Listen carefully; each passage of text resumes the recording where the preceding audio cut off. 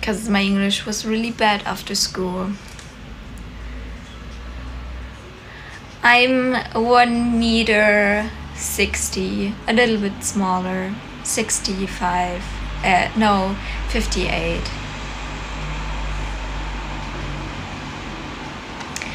So I lived in New York. I actually lived in Brooklyn. And then I spent a lot of time in New Jersey and in California, in Los Angeles.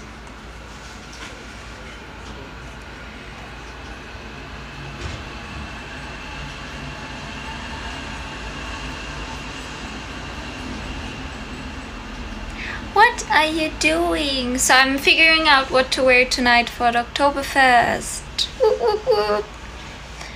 He's not my boyfriend anymore. We broke up. Actually, his mom messaged me yesterday. From Thailand. Yeah, you know, I also went to what is it called? So I went to Florida, I was in Miami, I went to Colorado, I was in Denver, I went to Chicago, that's Illinois, and then I went to, what is it called? What is Georgia? And like the city in Georgia is called, what is the city in Georgia called? Atlanta. Yes, I went to Atlanta. And then I also went to Pennsylvania once.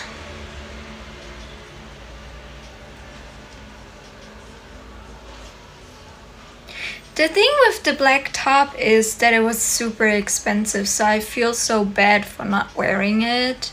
I feel like I have to wear it at one time.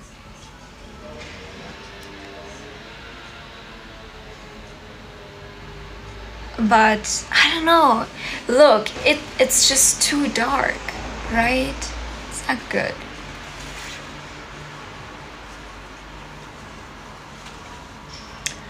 Yeah, I'm thinking about the other states I've visited. Oh, I went to Las Vegas, that's Nevada. Yes, and that's it, I guess. Ja, aber ich glaube, es sieht nicht so gut aus, wenn ich die schwarze Bluse anziehe, weil es so dunkel ist. Aber keine Ahnung. I don't know. I don't know. And then there's like this rule. It's not a rule, but kind of like something my friends and I made a rule, and that is you're not allowed to wear a sneaker with your dirndl, which makes totally sense.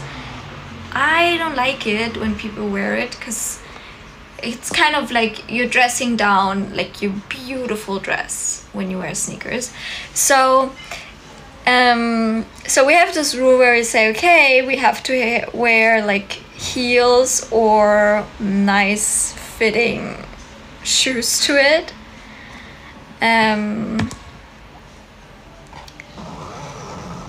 so last week I went on Friday, I was wearing heels with my dirndl. It's not heels like high heels, but it's like boots who have like some kind of, what is it called? I don't know. What is it called? Like the heel. So yeah, I wore it, and then I went to the Oktoberfest for so long. And you know, as long as you're drinking beer, you're not gonna feel your feet. It doesn't really hurt because you're drinking anyways and you're dancing. But then the moment I walked home, I actually was in so much pain that I had to take my shoes off and I walked home in socks. and that was so embarrassing, but I just couldn't wear the shoes. So I'm also not sure about the shoes that I'm gonna wear tonight, because it's really painful.